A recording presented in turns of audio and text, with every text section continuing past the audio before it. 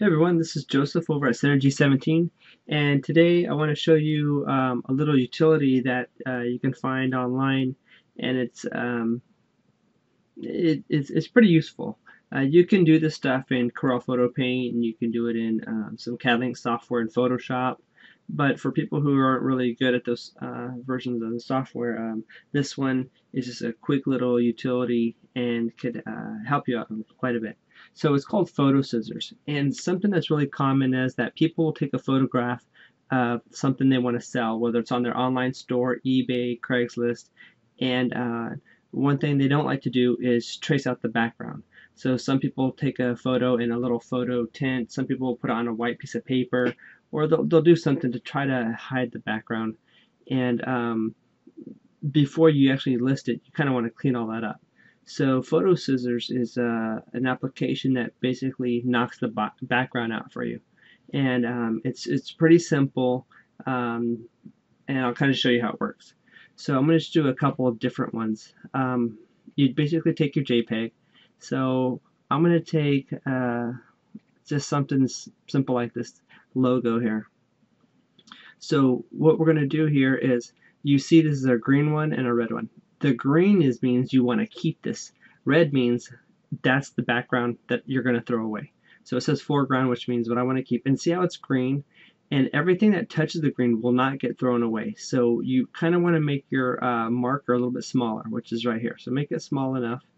Then kind of go over here and say, this is what you want to keep.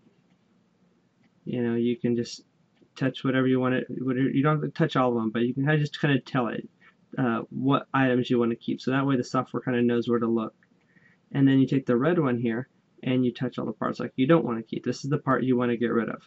So here's what I don't want, all this white here. Okay, and then there's a cutout, and what it's going to do is it's going to look for this. It's going to look for the differences and try to knock all this white and put the graphic that we want over here. And you can save it as a PNG. A PNG will have you could have a transparent background, or you could put a color on it or a background. So if I wanted to have that with a certain color, green or something, you can see. And also you can see how well it came out. Like if I had a lot of marks on it, so you'll see a little yellow line, sorry, right here, and that kind of shows you where it's cutting. You have a tolerance and boundaries too. So for example, if I wanted to offset that a little bit, you can see how this yellow line moves out as I do that. You can see that also it appears right here. It's kind of like your tolerance about how tight to get it to your item. And this kind of smooths things out here. So if I turn that on, you see it starts rounding the edges here and here. So that's what that does. So that's one item. Let's try another item. Let's do this Ghostbusters one right here. I don't want to save that. So same exact concept. We're going to sit here and you're going to mark things you want. You want this too and this part. You don't have to do all of it. You're just trying to, tell the software what things you want to keep. But I do want to show you something here. I'm going to take this and I'm going to mark it a little bit out here further. Like let's say I accidentally went out too far on it. Well, the software is going to think you want to keep that. So as I do this, you'll see what's going to happen. So I'm going to go ahead and cut that out.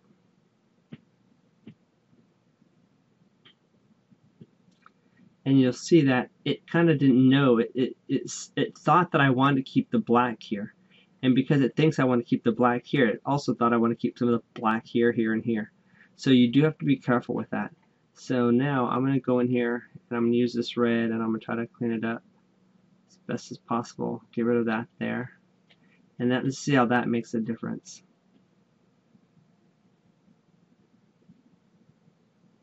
See that? It did a lot. I mean, when it saw that I didn't want this, it realized I didn't want a lot of that black there. And you can go in here and like clean this up here even more. So I can make my marker size really, really small. I can go in here and tell it I don't want that. And if there's any other spots like over here, use your little marker and mark that. Do the cut again.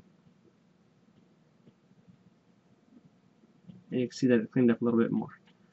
So we can see how good or bad it did by adding a color in the back. Just check it out. So you can see there's a little bit there, And like I said, you can get a little bit closer on the tolerance. Oops, that's the wrong one. This one here. Add more to it. It depends. Oops, wrong way. It just depends on what you want to do, how close you want to get to that. And you can go in there and trace this more. You can put more red, or sorry, red along that part, and along the part you want to get rid of here, as close as you want. Let's do so those are for general graphics. You can actually add a background if you want a background. And then if you like your graphic, you can save it off as a PNG, save it as a JPEG, a BMP, or a TIFF. If you want the clear background, save it as a PNG. So let's do it like an item, for example, you're going to sell. Let's do like this one here. Same thing.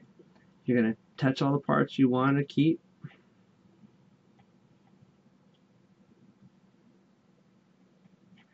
And in this example, not only do I want to get rid of this background here, I also don't want the coat hanger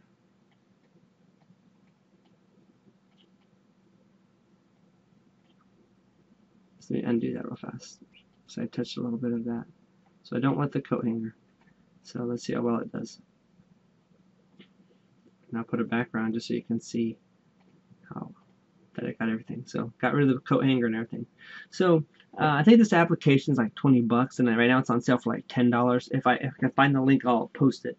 But otherwise, it's for people who don't really, don't have Photoshop or don't know how to really trace out backgrounds really well. It's a pretty cool utility.